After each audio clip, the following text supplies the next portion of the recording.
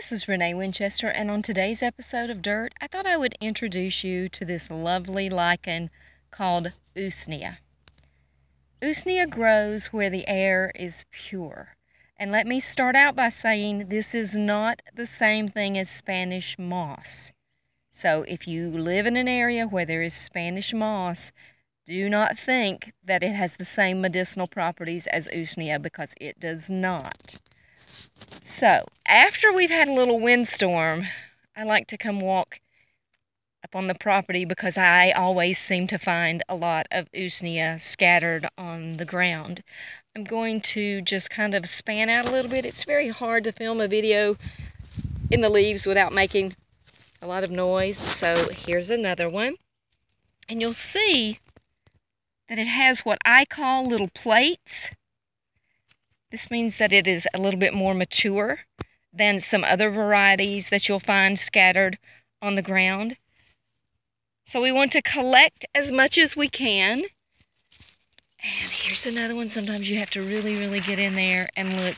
If it is wet and there's a food dehydrator in your house, put it in the food dehydrator. Okay, so this is a good example of one that I'm not going to use. Okay, and this is based on how it feels in my hand. Other people may use it, but I don't feel comfortable doing it. It feels a little gritty, and it's too wet for, I just don't feel comfortable with it. So, but I can show you that it is, true Usnea is a little stretchy unless it's already dried out and then it's breakable. Okay, and then there is a white, and it's impossible to catch it on camera with this little video. There's a white center. So you know, there's a little bit. You know that you have true Usnea if when you break it apart, there's a white center. If not, don't use it. So here's another one that, look at that plate. I just love that. Oh my gosh, I love it. Okay, and this one is a little moist, but it doesn't feel gritty in my hands. So I'm going to keep this one, and I'm just going to lay it out and let it dry. Now, you'll also find Usnea that doesn't have any plates open, and see how it kind of looks like Spanish moss, and people get that confused. Well, in the mountains we don't have Spanish moss, so we know that definitely this is Usnea, but you still have to do the break test. Okay, and this is going to be, this feels like, see, there we go. Can you see that little white center? It's so hard to tell.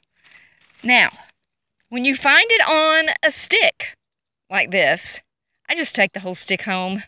And then I'll separate this out, break it off, keep these little teeny tiny pieces. And there'll be some pieces of wood that are attached to it. Just let that dry off. And you'll discard this. You'll discard this part. Because even though it has Usnea around it, that still has a different lichen around it. You'll discard that. Here's another one.